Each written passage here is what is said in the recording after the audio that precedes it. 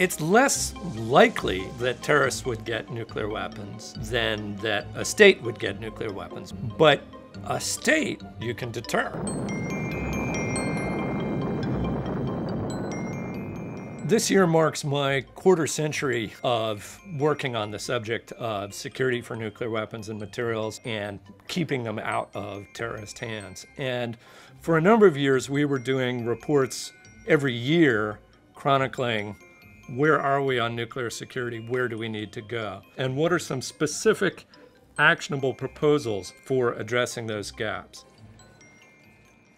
This is a very difficult research problem because each country has a different approach to providing security for its nuclear material, and each country mostly keeps what it does secret. And so we spend a lot of time talking to US officials and experts who have been to various places, talking to people from different countries, and what we try to do is take an integrated approach to assessing risk that looks at what are the kinds of capabilities that adversaries might have in a particular country.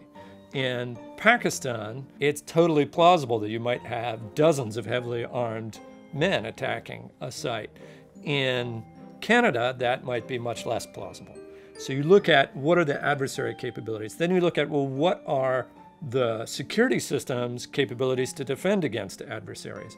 And is it enough to match those adversary capabilities? And then you look at, well, how good is the nuclear material?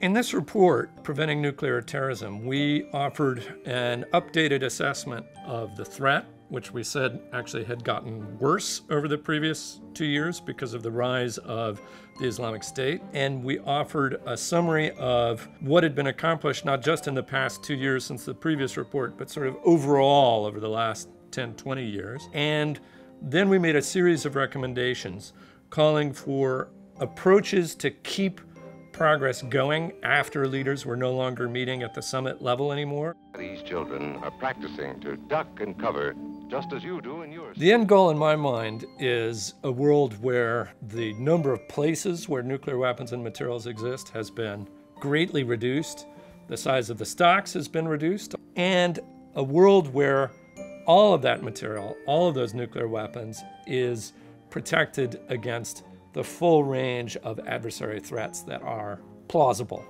We still have a ways to go to get to that world, but the progress that we've made over the quarter century that I've been working on it is remarkable.